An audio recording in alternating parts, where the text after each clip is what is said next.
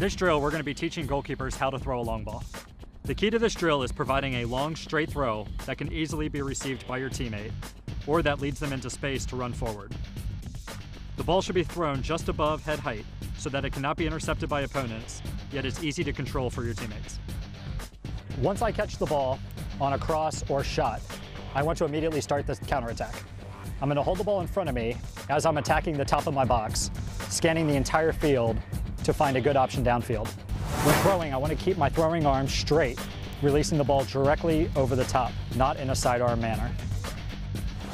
You should perform this drill 3 to 4 times a week, throwing the ball 20 times to various targets around the field, primarily on the wings.